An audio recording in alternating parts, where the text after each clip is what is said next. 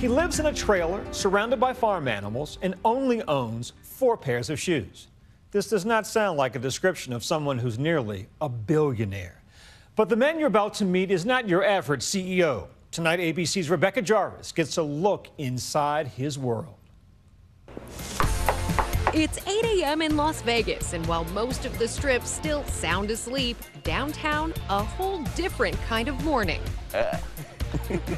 I've probably lived 10 places in my entire life, and this is definitely my favorite so far. We're meeting Tony Hsieh. Worth nearly $1 billion, he's the 41-year-old CEO of online shoe company Zappos, who owns just 4 pairs of shoes. Welcome to my home. And his favorite place to live, this 240-square-foot trailer. Refrigerator, there's a shower, bathroom. Inviting our cameras in exclusively to show us around. This converts into a bed, that converts into a bed, and this is your workspace. Yep. The rent here is $950 a month. $950 a month. Yeah. So you got a pretty good deal. Yeah. You are definitely different than your typical billionaire CEO. I care a lot more about experiences than stuff. Introducing us to his neighbors, like his pet alpaca, Marley, and 4 chickens. So this alpaca just runs free around here. Yeah.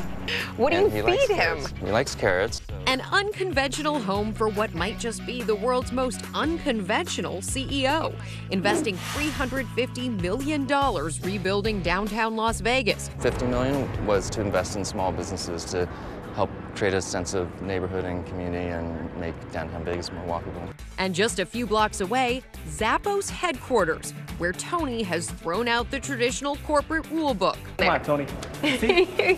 Gone are the titles, dress code, and corporate hierarchy. I love him. Instead, meetings in this Star Wars-themed conference room. Who does the decorating around here? We really leave it up to employees. It's all part of a big push by Tony towards something called a holacracy. Who's the boss? We're the boss. You're the boss. We're the boss. Essentially removing upper management and letting employees run the show. Do you ever fight with each other? No, we love each other. The employees even determine their own salaries. We have a budget that we are allowed, and there's 8 of us that we determine how our pay would be.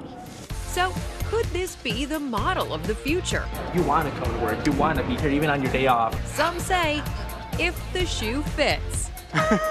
For Nightline, I'm Rebecca Jarvis in New York. It was the Irish poet George Moore who said, "A man travels the world over in search of what he needs and returns home to find it."